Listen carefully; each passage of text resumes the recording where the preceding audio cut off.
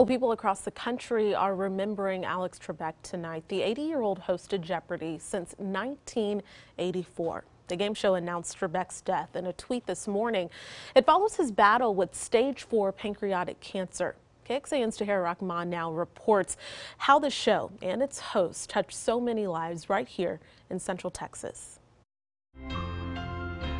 I started watching in elementary school with my grandma. She would make a snack and we'd flip on Jeopardy. For the next 2 decades or so, through moves across state lines and a new business venture in Austin, one constant in Tom Rosen's life has been Jeopardy, with its longtime host, Alex Trebek. As you watch it, you are participating in it.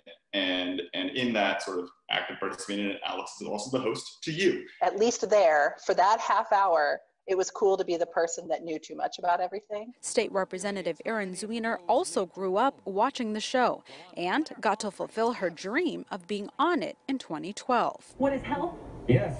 Taught me a lot about myself and who I am under pressure. Quite frankly, it's one of the reasons that I think I had the confidence to also do something like run for office. Zwiener says her path to office wouldn't have existed without her game show earnings.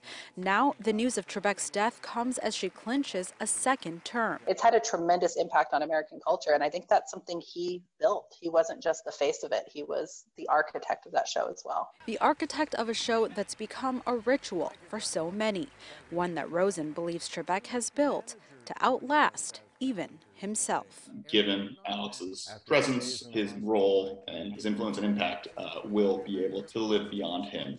Tahera Rahman, KXAN News. We love you, Alex. That's very kind. Thank you.